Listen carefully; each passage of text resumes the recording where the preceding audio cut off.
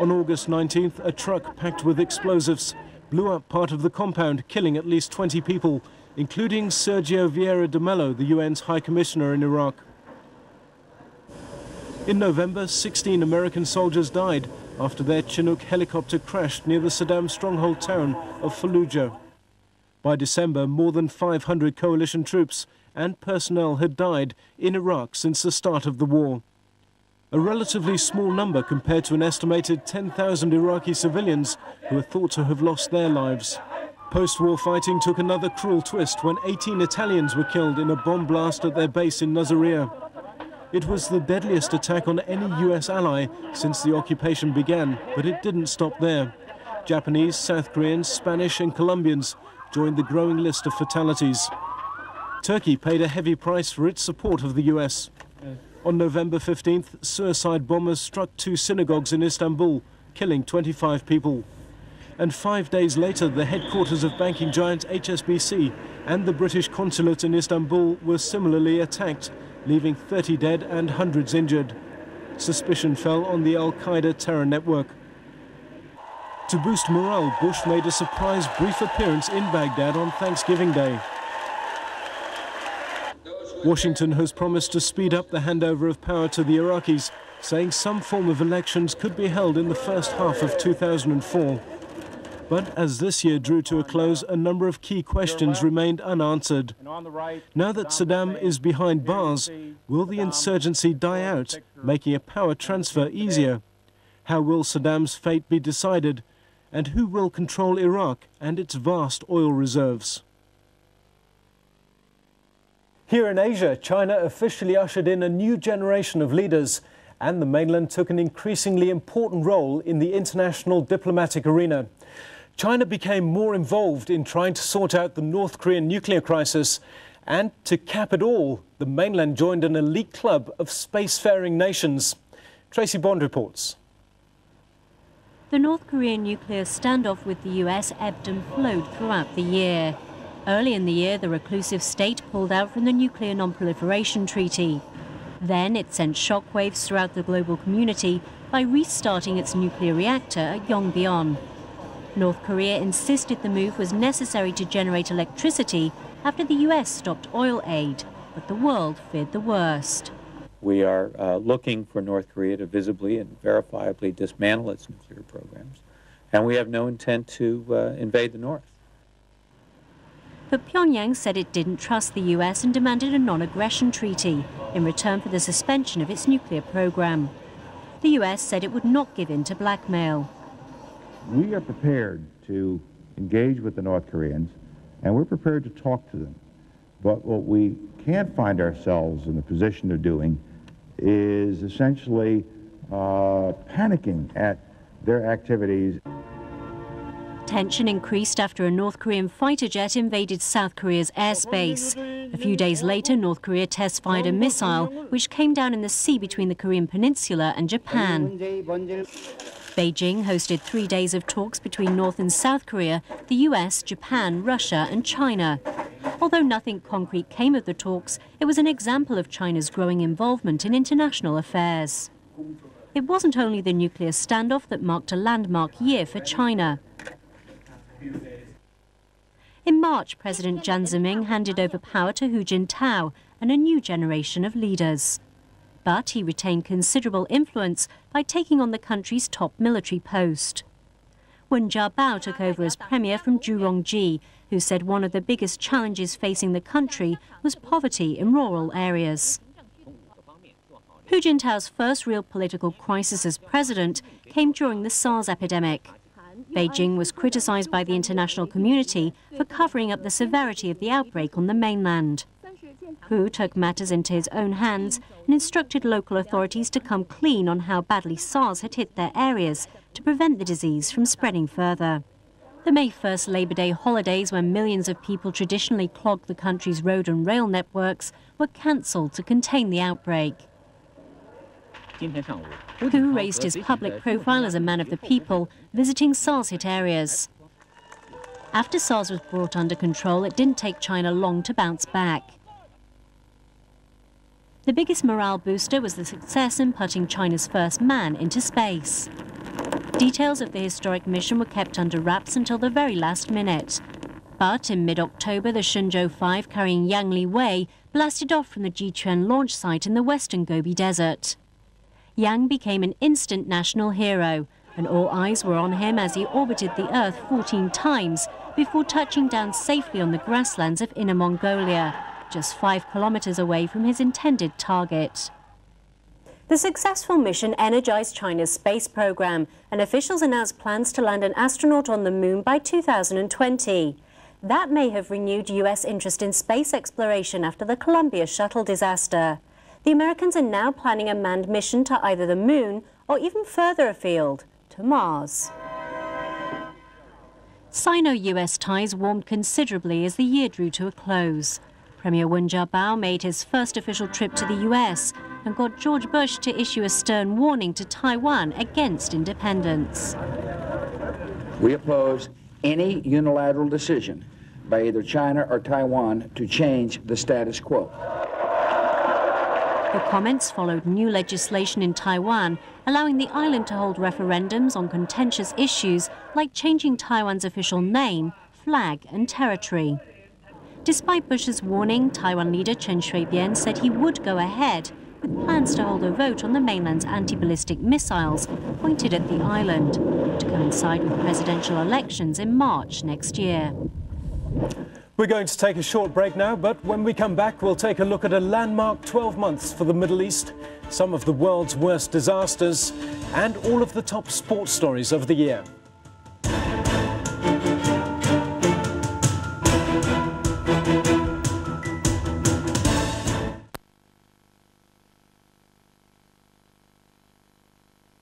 The crisis, the conflict, the people, the politics. A look at the events that shaped Hong Kong in the past 12 months on Crown Prince Hotel Dongguan Special. 2003, the year that was at home. Tonight at 8:30.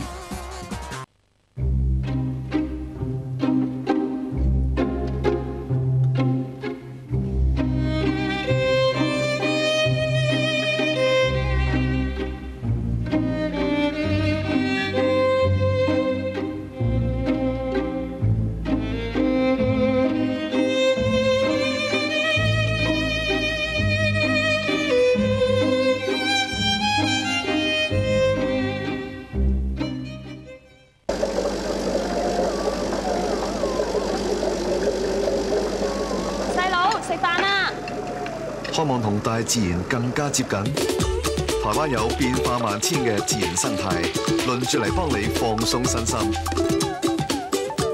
去台灣次次都係第一次。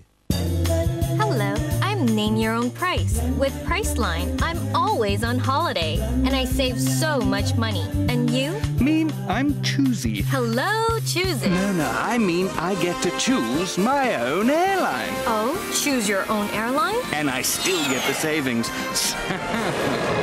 How do you like me so far? You're new and exciting. I like you a lot. Priceline. Two smarter ways to save. We are live from the Literal Games at Ocean Park. Tubing from way up high, this guy's going all out for speed. Whoa! Do you think he'll make it? It doesn't look good. He's losing it. He's losing it. Oh, man, I don't think I can watch this. I think even you could do better than that one. Let's check in on the Olympic stars, showing their stuff on the next slope. It's all happening at the Ocean Park Winter O Games, December 19th through January 4th.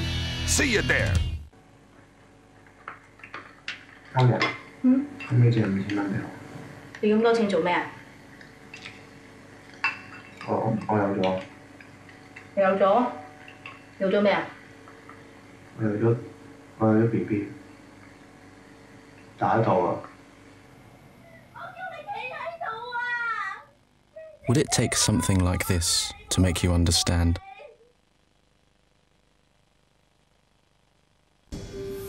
Dig it, shove it, move every rock, leave no stone unturned. Remember, when you get into the subtleties of pterosaur identification, even the smallest clues become conclusive evidence. And get those suspects in line. The inquest begins on the Big Monster Dig, Friday night at 9.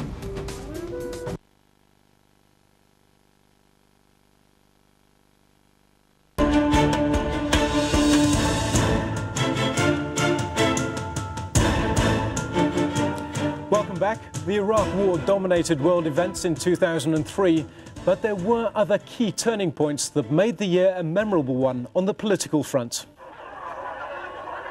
These were some of the scenes from another frustrating year in the Israeli-Palestinian conflict. Both sides agreed to disagree as the peace process stumbled from one deal to another, most notably the US-backed roadmap to peace. The Holy Land must be shared between the state of Palestine and the state of Israel, living at peace with each other and with every nation of the Middle East. But there was no breakthrough. Retaliatory strikes peaked when 15 people died in an attack on a bus in the Israeli port of Haifa. Israel responded with a devastating raid in the Gaza Strip. A major stumbling block is Israel's insistence in building a highly controversial West Bank barrier. Ahmed Kiraya replaced Mahmoud Abbas as Palestinian Prime Minister in November, but Yasser Arafat continued as leader, frustrating the Israelis who at one stage threatened to kill him. The long-running Palestinian uprising is now in its fourth year, with no immediate end in sight.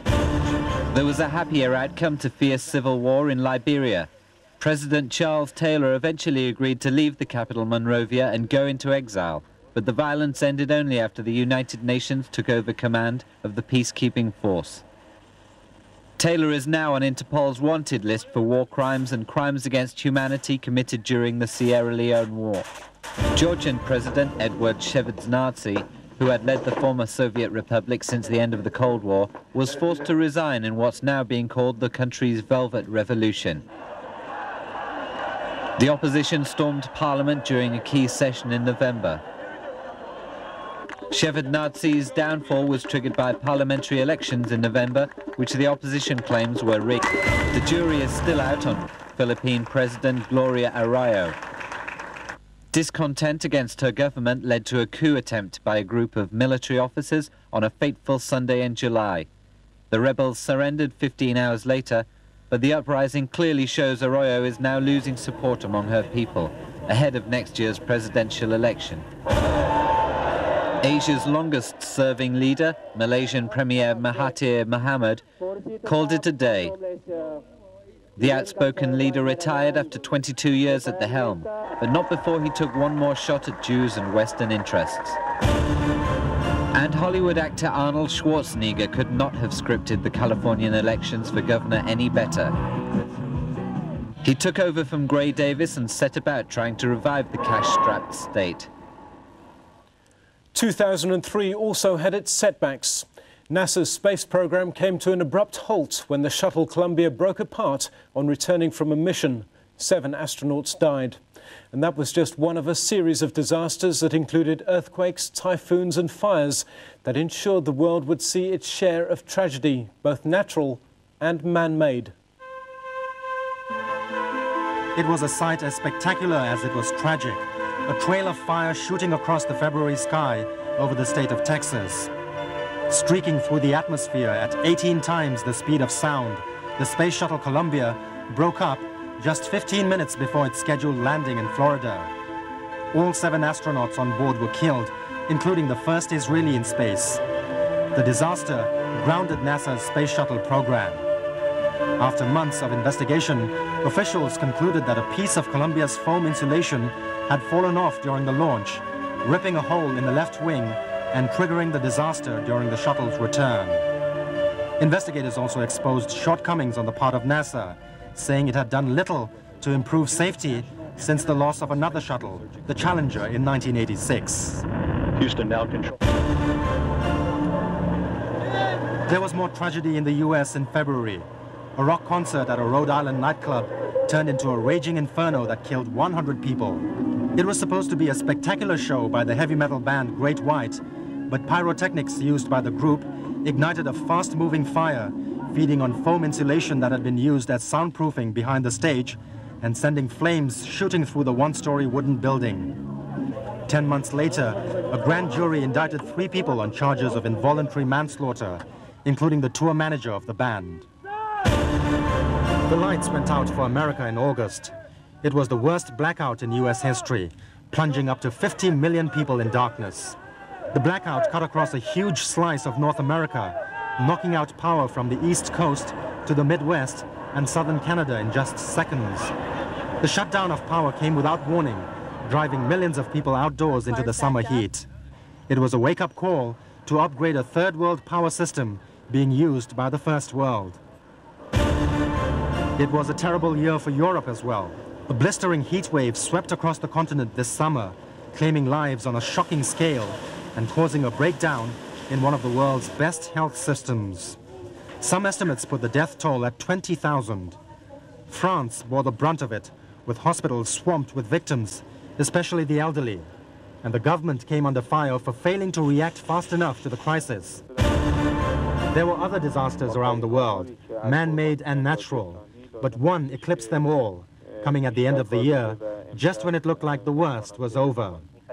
A powerful earthquake hit southeast Iran last week, destroying most of the historic city of Bam, about 1,000 kilometers from the capital, Tehran. The quake, measuring 6.3 on the Richter scale, struck just before dawn, when most people were still asleep. Officials put initial estimates at 20,000 dead and 30,000 injured, but warned that the final figures would be much higher. On a brighter note, there was plenty to shout about in the world of sports. England's crowning moment at the Rugby World Cup dominated the international stage, and it was action all the way in European soccer. The year saw a resurgence of Italian teams in the Champions League. AC Milan and Juventus faced each other in the final at Old Trafford, Juventus having dumped defending champions Real Madrid out of the competition in the semis. After a goalless draw, it was Milan who came out on top, winning 3-2 on penalties. Madrid went on to take the Spanish league, but it wasn't enough to save Vicente Del Bosque's job as manager, and he was sacked. Madrid brought in Manchester United's deputy coach Carlos Queiroz, and in a wave of publicity and hype, added United midfielder David Beckham to their books. International football saw the wrap-up of Euro 2004 qualifiers, Turkey one of the biggest names not to make next year's tournament. France won the Confederations Cup, beating Cameroon 1-0, although the tournament was marred by the tragic death of Marc-Vivien Foe. Germany won the Women's World Cup, beating Sweden 2-1 in the final. In Formula One, it was Michael Schumacher who prevailed, winning the championship for Ferrari. Despite strong challenges from Kimi Raikkonen and Juan Pablo Montoya, they couldn't prevent the German from taking a record 6th championship. In cycling, Lance Armstrong won his record 5th straight Tour de France. In tennis, a new order emerged, although you'd be forgiven for thinking it was more of the same when Andre Agassi beat Rainer Schüttler to claim his 4th Australian Open title. In the women's game, the year saw the rise of another dynamic duo. Not the Williams sisters, but the Belgian pair of Jacine Henin-Anden and Kim Clijsters. Serena Williams won Wimbledon, but injury and the murder of her sister hampered her efforts. In golf, Tiger Woods finished his first season without a major trophy, as all 4 majors went to first-time winners. One of the most memorable victories was Ben Curtis's British Open triumph.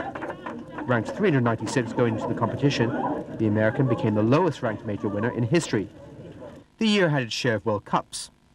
Australia dominated the cricket in South Africa, beating India by 154 runs in the final. And the Aussies came close to winning the Rugby World Cup as well, but they were beaten by a formidable England side 2017 in a nail-biting final. It was England's first major sporting triumph since winning the Football World Cup in 1966. There are a lot of memories to take away from 2003. Some of the highlights include Roger Federer's Wimbledon win and England's Rugby World Cup triumph. Next year sees Euro 2004 and the Athens Olympics. And no doubt there'll be more incidents and triumphs and memories to talk about. And finally, let's take time to remember some of those who left us in the past year. Some will be remembered for all the wrong reasons, like former Ugandan dictator Idi Amin. During 8 murderous years as president of Uganda, Amin was responsible for an estimated 300,000 deaths. Amin died on August 16th at the age of 78. Others who died in the past 12 months were loved around the world. And to them we say, thanks for the memories. I give you this, a tender kiss, it's more valuable than dough, and I thank you so much.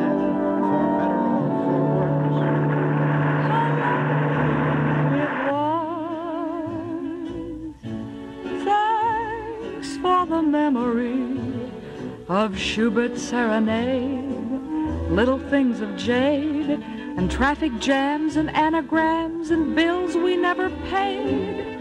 How lovely it was. We who could laugh over big things were parted by only a slight thing. I wonder if we did the right thing. Oh, well, that's life, I guess. I love your dress. Do you? It's pretty. Thanks for the memory of faults that you forgave, rainbows on a wave, and stockings in the basin when a fellow needs a shave.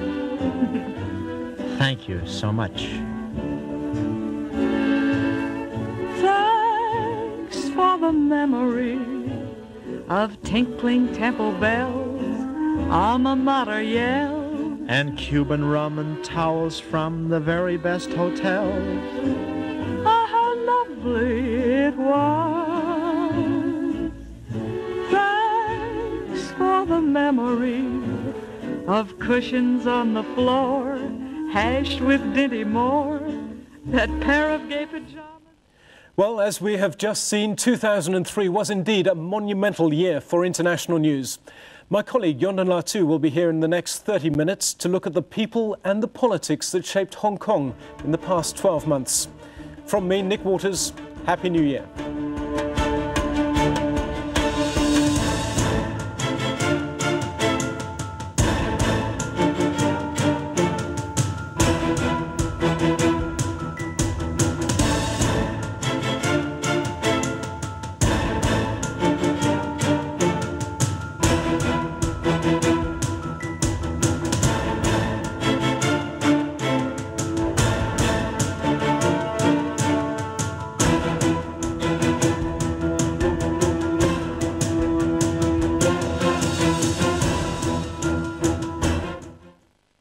Crown Prince Hotel Dongguan Special 2003, the year that was abroad, was sponsored by Crown Prince Hotel Dongguan. Doing their thing to bury the other side.